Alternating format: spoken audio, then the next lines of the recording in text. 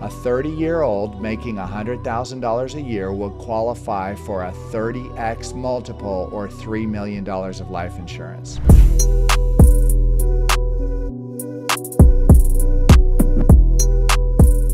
What does it look like when I want to come into your ecosystem about this product that's, I'm going to call it a three-headed monster, by the way, because this is just fascinating.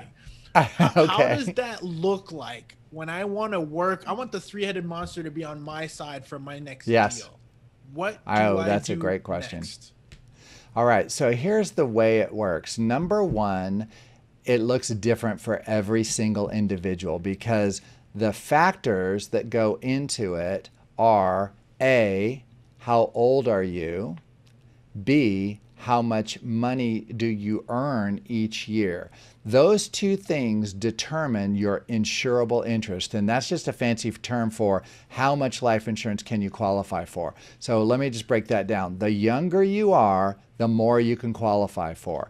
As you age, that number goes down and down and down and down until eventually at age 70, you don't qualify for any more life insurance. You're done, right? So your eligibility starts at 20 and it ends at 70, and it's based on your income, right? How much it costs to do this depends on your health. Okay, so at any age, people can be unhealthy at 25, 35, 45, whatever, or they can be super healthy all the way until they're 70. So the amount that you can qualify for in terms of a face value, they call it, in other words, like how many millions of dollars of life insurance do you qualify for, is strictly based on your age and income. So let me give you an example. A 30-year-old making $100,000 a year will qualify for a 30x multiple or $3 million of life insurance.